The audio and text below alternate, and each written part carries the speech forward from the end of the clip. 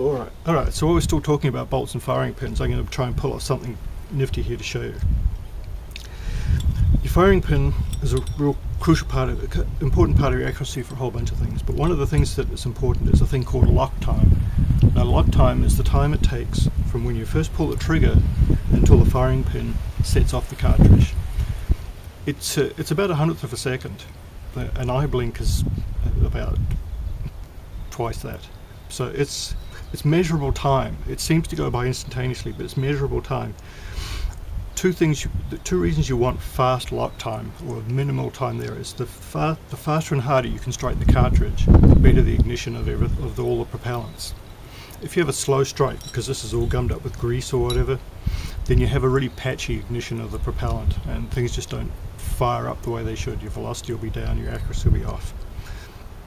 The other thing is that the faster the lock time, the less time there is for the rifle to get off target due to the input from yourself, flinching, pulling the trigger, your muscles moving, all those sort of things.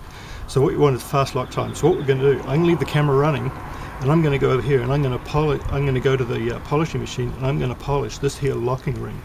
This is where everything slides. This is the friction surface inside the tube of the bolt housing.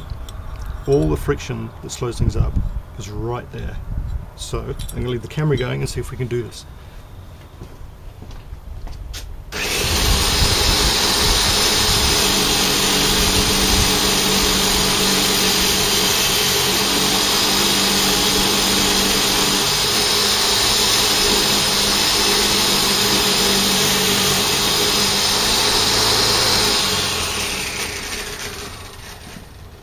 Okay, now that was what, 30 seconds?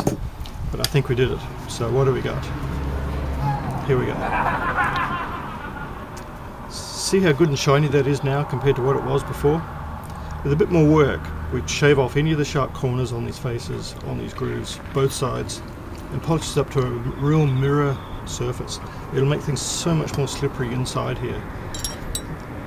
In addition, I would normally go down the shaft of the firing pin and clean all this gunk off. Everything in here needs to be slick and clean, so any old grease you have inside of here, wash that out with terps and cotton wool and anything you can think of. Clean like a baby's bum. Then when you reassemble it, you just want the tiniest touch of oil. Yeah, no, we're not fighting in swamps anymore, so corrosion is not going to be a major problem. So wipe it down with just a light coating of oil and put that baby back together. And it's one of the first steps to making the bolt something that a master gunsmith would be proud to have.